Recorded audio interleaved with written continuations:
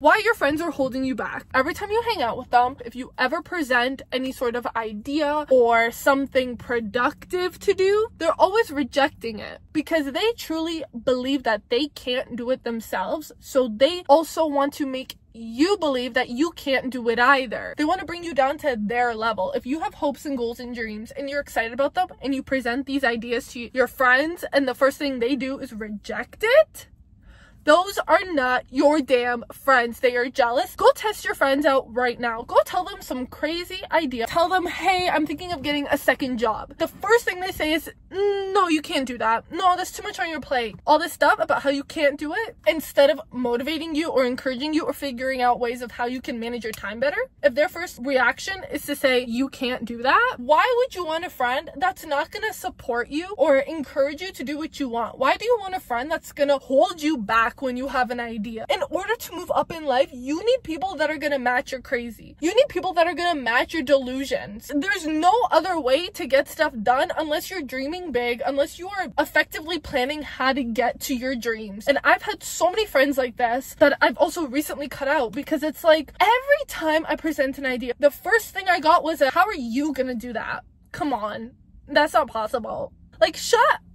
Like, honestly, tell those people to shut the fuck up. Just because I'm telling you something also doesn't give you permission to just start giving your opinion about if I can do it or not. You're just there to listen to my ideas too. Like, unless I ask for an opinion, why the heck are you giving your negative ass opinion? It's tough though, because some of these friends you've had for years and years and years and years and years, and you have this like weird ass bond. But if you are trying to do things and this person genuinely makes you feel insecure, stupid, dumb, unqualified to do what it is you want to do, if you don't cut that friend off, they're gonna hold you back. That friend is your biggest hater. Oh my god, we literally be friends with our biggest haters, and I don't understand why. Please have criteria for your friendships. If your friends are not going to support you, you need to cut that friend off. The sooner the better, and I will be here to party with you. Like, let's party together. Because I promise you, you will also be making room for new people to come into your life. All this time and energy and stuff you're wasting hanging out and doing stuff with a friend that's not gonna grow with you. You are literally missing out on like the other people in this world that maybe you've met, but you're just not getting close to them because you're spending all your time with this other person. So the second you cut that person out, then you can spend time with yourself. And then you can branch out to meet other like-minded individuals that you never got the chance to do because you were too involved in this other person's life. Okay? Honestly, when it comes to friendships, cut out a lot of expectations from your friends. The older you get, you realize that other people have their own lives and not everyone is gonna be dedicated to yours, which is healthy. Like, nobody should be obsessed with your life more than you. I think, honestly, we should spend more time with ourselves than we do hanging out with friends. There are 7 days in the week. 4 days, be locked in on your goals and your dreams and your shit like that, you know? For me personally, 1 to 3 medium-sized hangouts in the week is more than enough because there's not enough time in the day. I'm trying to do this and this and this and this. There's not enough time to hang out with someone every day from morning until night and have an effective schedule that's gonna grow you. Like, grow you. Schedule your days out with you as the priority. Get your shit done first. It's okay to sacrifice some hangouts when it comes to being a better, healthier, calmer you. You're putting these other people's happiness over your own. Enough. Prioritize yourself sometimes. Most of the time. Majority of the time. Care for you. This is gonna be a very hot take. Like, so hot, it's like gonna burn some people.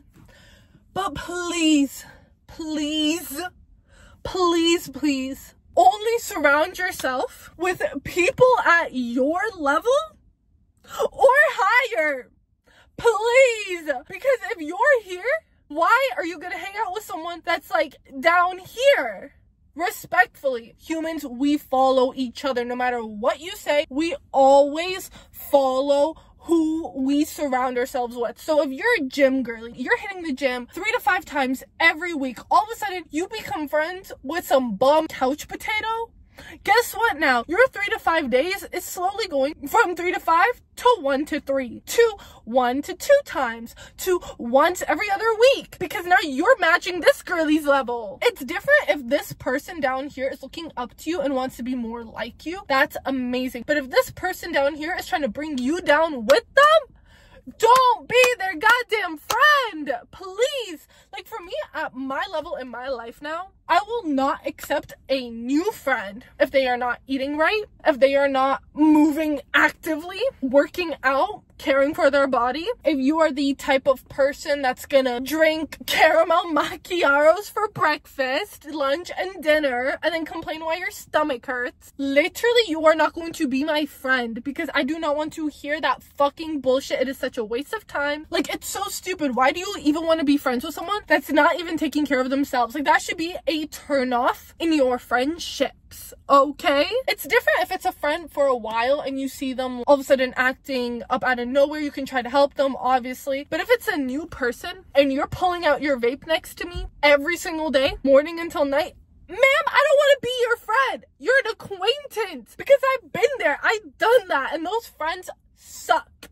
Like, get out. No, you are not my friend. If I tell you, let's go work out, let's go for a run, let's go for a jog, and every single time I ask you, you say no, I don't think you wouldn't want to be my friend. Like, you should be annoyed by me. And another thing, if your friends don't have a job, if your friends don't have goals, if your friends are not trying to get better, I don't want to be your friend, because we don't have stuff in common that's making each other grow. Obviously, you don't need to have everything in common with your friends, but it's different when your friends literally just hate on all your interests and don't even try to do what you like, but they make you do every single thing that they like. But they're not compromising for shit. What kind of friendship is that? Because, like, they're not doing anything that you want to do, and now you're just here, and if you don't join in, you're gonna feel like a loser, because your friends are doing stuff you don't want to keep doing, but if you don't do it, then you're just stuck alone. What kind of friend group or friends do you want if they're just gonna make you feel alone? I'm sorry, but those are selfish ass friends. Those are friends that just want you to agree and follow them, and they will never,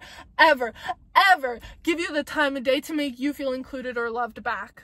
They might say, we love you, we love you, we want you, we want you. You can talk all you want, but until you show the actions to include me, to make me feel cared for, and all this garbage nonsense, babes, you're just talking. Babes, you're just talking to keep me around. So what? To have a ride?